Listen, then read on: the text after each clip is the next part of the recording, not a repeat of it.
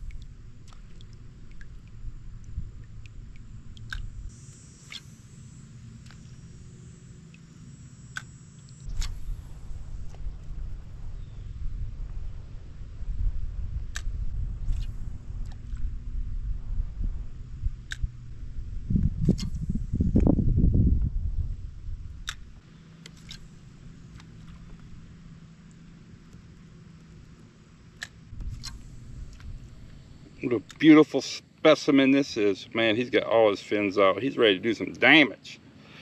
He's ready to do some damage on me. Well, I hate to break it to him, but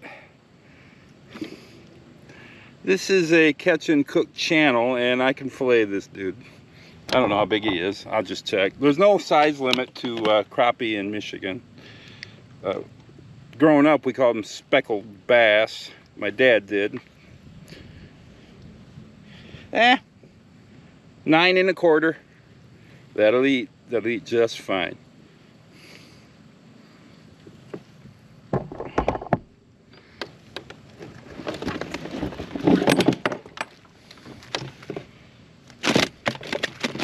Into the bucket he goes.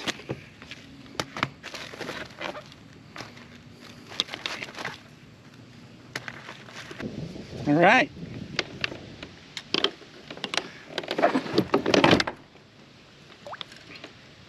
I follow a lot of good channels that would just throw them back, and I get that.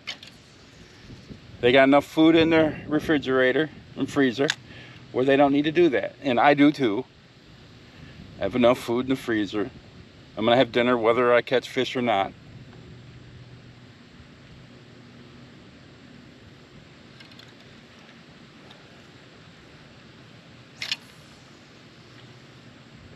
I think they're hugging these lily pads, and I gotta let it sink. It's only about 6.5 feet, 5.5, 6.5 feet deep. So I don't have to wait long once I cast.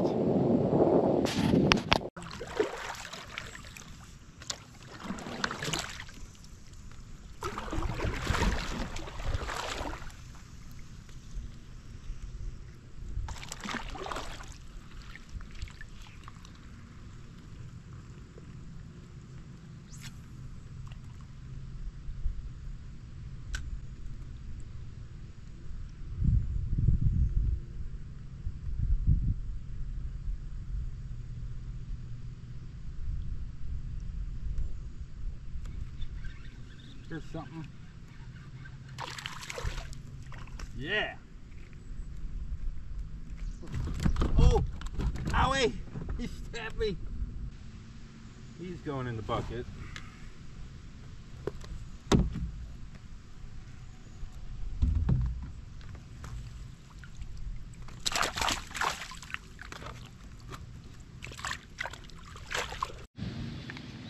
My anchor just slipped through the knot. I didn't check it. I was going to the last time I used it and I forgot. Now I gotta buy yet another anchor, except I got one at home. I got a heavier one. I think it's a 12-pound dumbbell. Pins me to the bottom. All right, now I have no anchor in a windy day. What would you do? Quit? Well, if you're in a kayak, you would know that it gets pretty rough out here in the wind trying to stay in position. So what I'm gonna try is to position myself into some lily pads and just wedge myself into it so I can fish the air each little section. This is gonna be kind of aggressive, but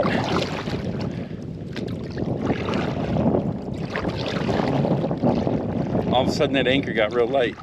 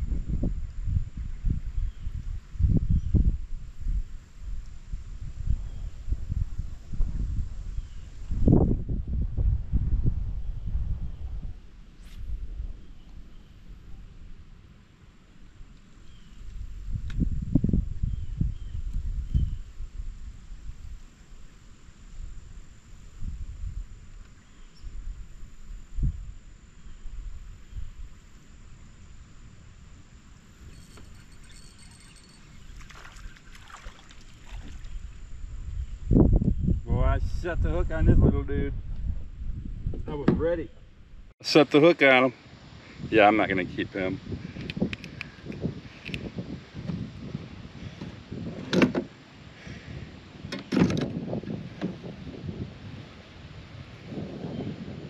Pretty little guy.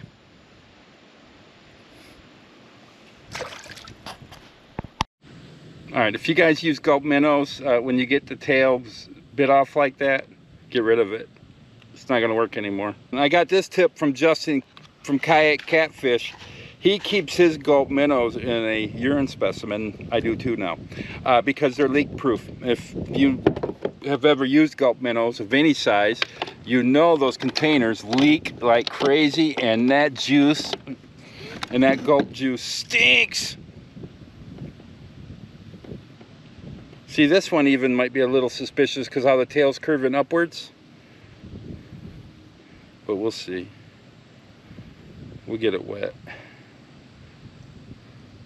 But if I don't get any bites, like 5 casts, I'm probably gonna put a new one on.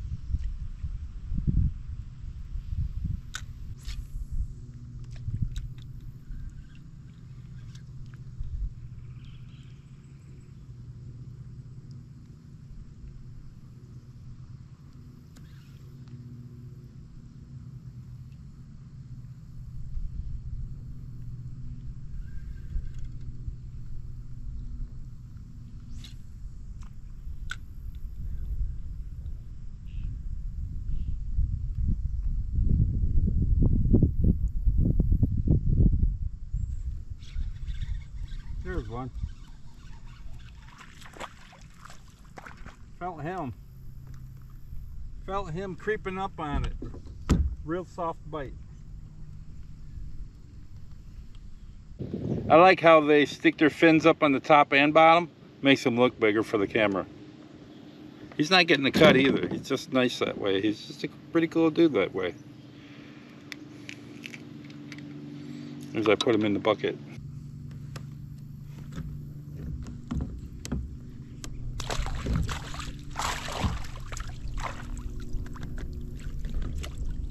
Oh, I'd like to catch 10 more of him.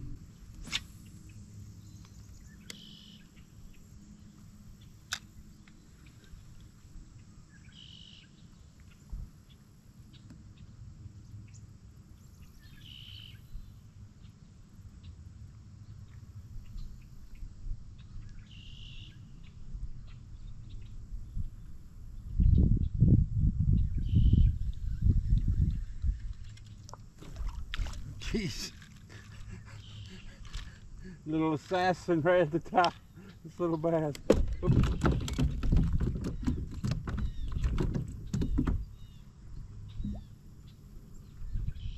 I don't know if you guys caught that on the camera, but he came out of nowhere right at the surface and took that bait.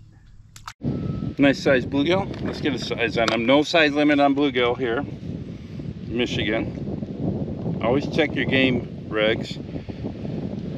So left. You!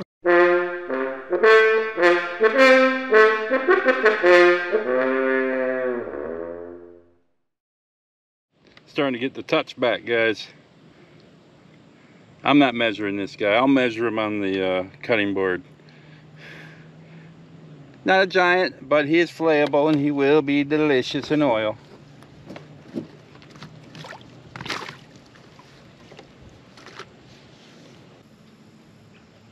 They're biting a little bit. Are they? Oh man. I really hate having to get a snag out and you got to go right across where you're fishing, knowing you're screwing it up. Stuff's hitting top water. I haven't had any luck with it. Top water? Yeah, I've been catching crappie.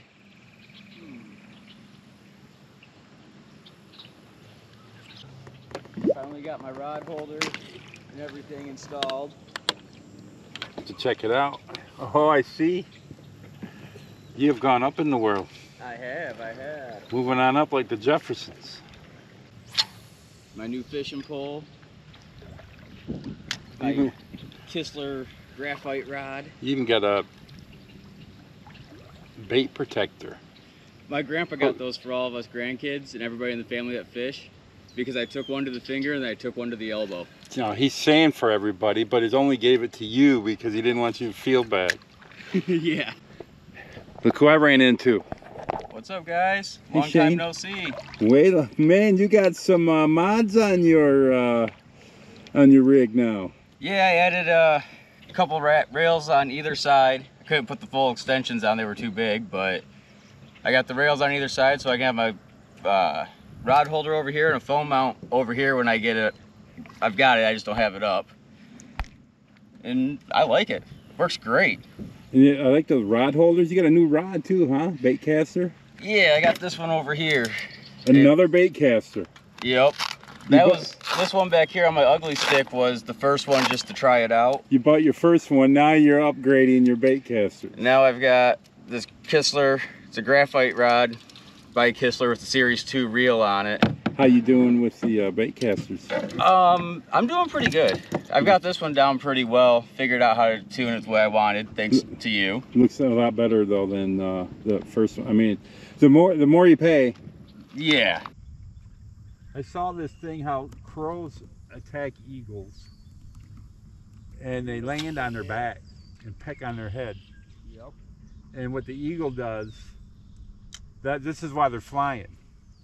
What the eagle does doesn't freak out. It just climbs straight up into the stratosphere, dude. Yep, it soars as high as it can, and eventually that crow gets passed out from lack of oxygen. Yep. And then it does. One of the most awesome things there is.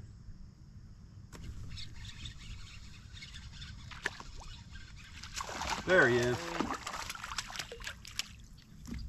Oh, biggest one of the day, Shaney. Nice. And I just called you Shaney.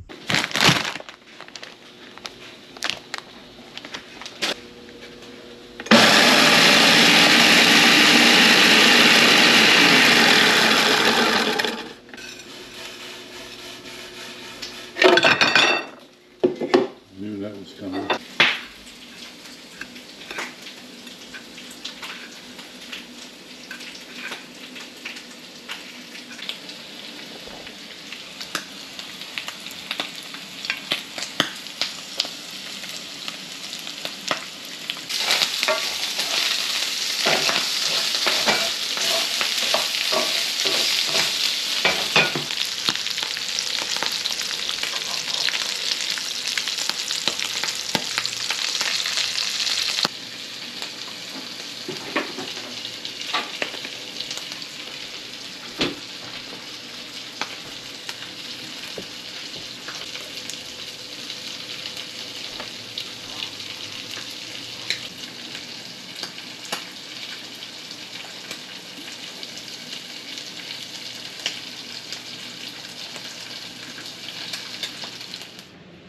Well, thanks for watching this video. I really appreciate it. If you like crappie fishing, or if you like pan fishing or catching cooks, could you do me a favor? Could you hit like and maybe even consider subscribing? If you did, you'd really be helping my young channel out. I appreciate you watching through this entire video, and I'm gonna go and hit some lunch with my wife right now. We're gonna eat this protein. We're gonna get some potatoes with it, and I got some Fowler's hot sauce and some adobo with it. It's gonna be delicious. We're gonna eat right now, and I'm gonna see you in the next episode. When they're sad because we're eating fish and they're not.